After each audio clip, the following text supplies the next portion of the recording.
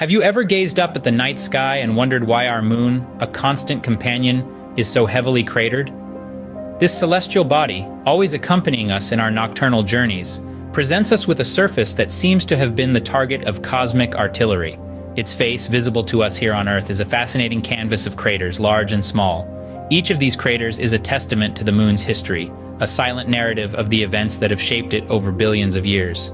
This lunar landscape has sparked curiosity in us humans, prompting questions and fueling our innate desire to explore and understand. Why is the moon so heavily cratered? What cosmic events led to this intriguing lunar topography? These questions have been the driving force behind many of our space missions and lunar studies. It's time to unravel the mystery behind the moon's pockmarked surface. The moon's craters are the result of a cosmic bombardment.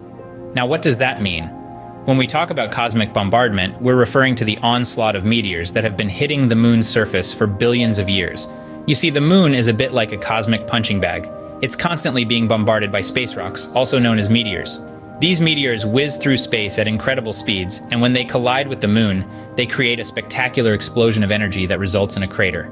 Now, these craters are not just ordinary holes in the ground. They are the remnants of violent and powerful impacts. When a meteor slams into the moon, it doesn't just make a dent. It vaporizes on impact, creating a shockwave that blasts outwards, carving out a crater in the process.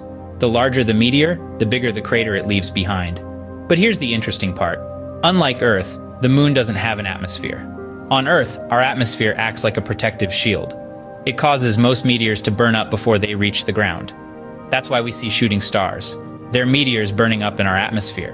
But the moon, it doesn't have that luxury.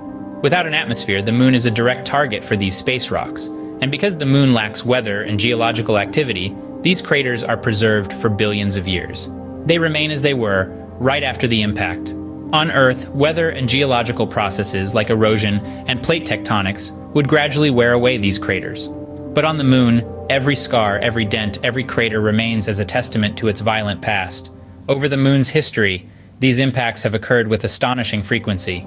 If you could see the moon's surface up close, you'd see that it's pockmarked with countless craters, each one a testament to a specific moment of impact. So in essence, each crater on the moon is a tale of cosmic collision. The moon's craters offer more than just a story of celestial impacts.